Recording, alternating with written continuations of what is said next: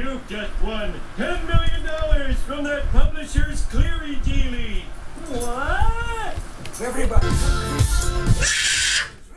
I can't believe it. I can finally afford a young, crazy stripper wife. Yeah, I'm gonna get me the craziest, strippiest. God!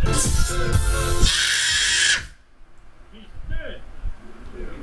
Oh, this is terrible. Now who do we give the money to? I guess we'll just have to haul the check back to headquarters. Too bad we couldn't get it.